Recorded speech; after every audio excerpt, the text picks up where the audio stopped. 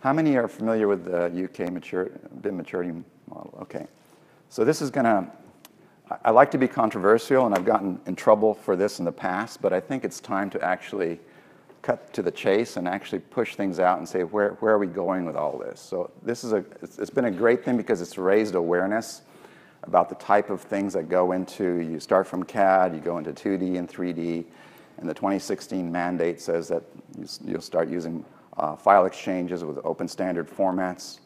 Wonderful and very important. I'm not saying this is bad, I'm just saying that's where things are. But the part that I think needs to be looked at again, the concept of a level 3, which they're not there yet, is where the data button is right now, which kind of implies that we can't manage data until we get to level 3, or we can't manage processes, or we can't manage the life cycle.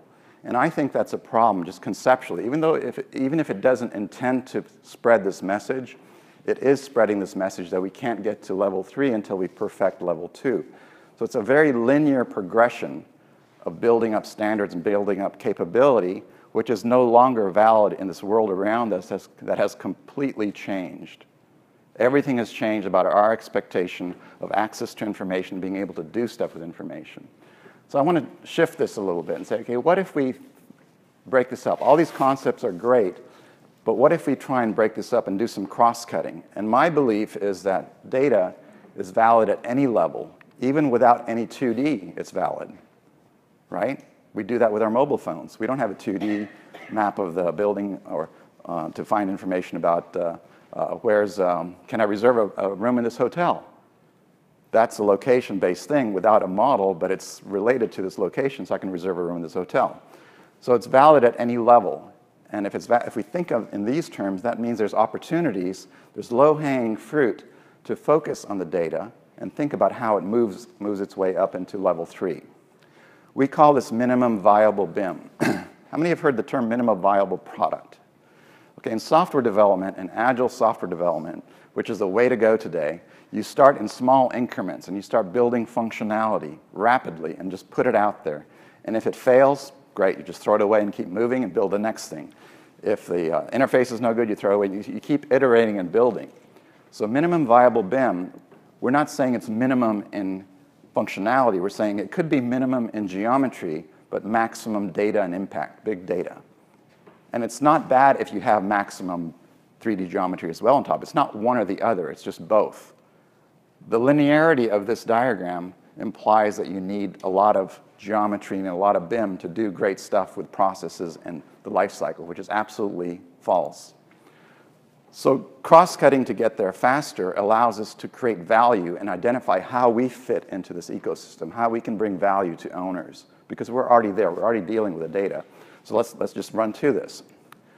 So the maturity model, I said, what if we shake this up a little bit and kind of turn it on its side and think in terms of the web services that have been referenced in level 3, the data, the processes, the CAD, and build these up like little Lego blocks. And take this and basically shift it 90 degrees. If we rotate it 90 degrees and then break this apart and say, okay, there's applications. There's different applications for CAD, 2D, 3D, BIM. And remember that I said applications are disposable now. It's no longer you have to buy in. And it's going to be a hybrid environment. We're obviously going to be using a lot of very powerful, very important applications for BIM and CAD and whatever. But if you take the applications and you decouple the data from them, and you think in terms of, okay, what happens if we can get to that data, regardless of what application we use? Most applications that have been built in the past, they fuse the data to the application, and they try and sell, and this is coming from a software understanding of how things are happening in the software world, they sell you that functionality and say, look how great a tool we have, put your data in our tool, and use our tool forever. And if you want to leave our tool, we're going to make it very expensive and painful for you to take our data and move it into something else.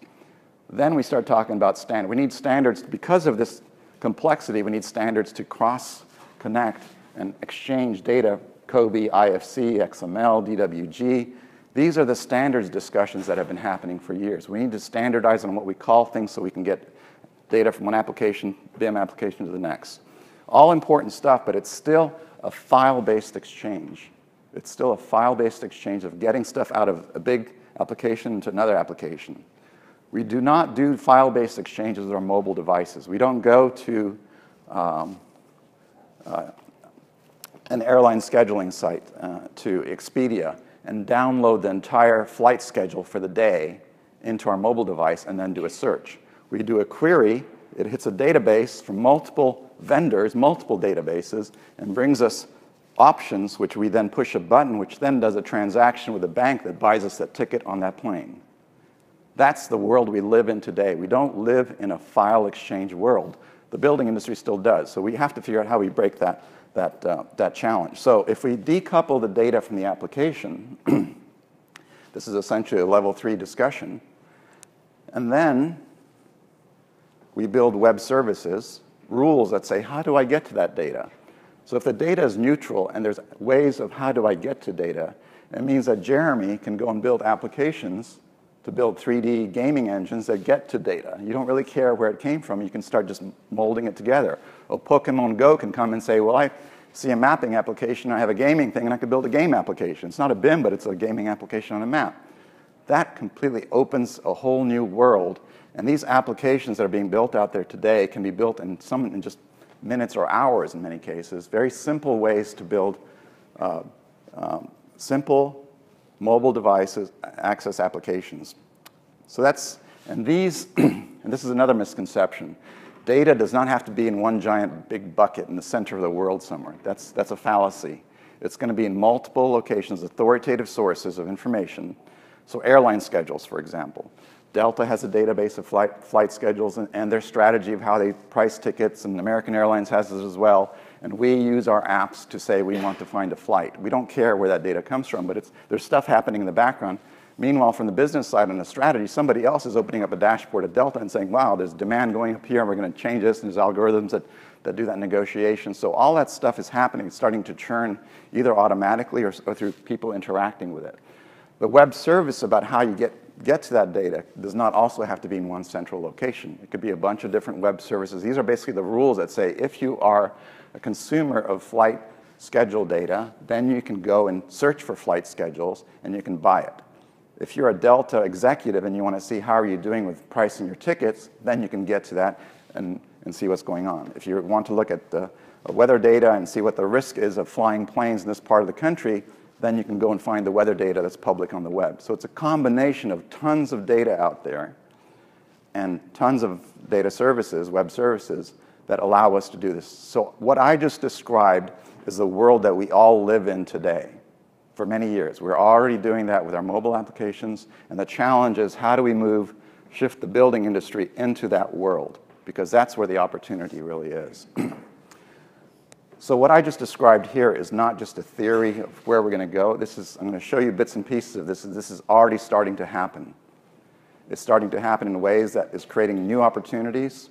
Even in the last few days at the Content Summit, I've had discussions with different Lego blocks on top of different applications that can plug into this. And that future functionality, we don't have to predefine.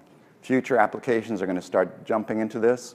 More consultants, builders, architects, and others are starting to build their own applications and plug into this, and I think that's the opportunity. So that's a commentary on the level 3 maturity model, which I think it's fantastic what's happening in the UK because it's pushed the discussion forward, but I think we need to jiggle it a little bit and look at how we relook at that.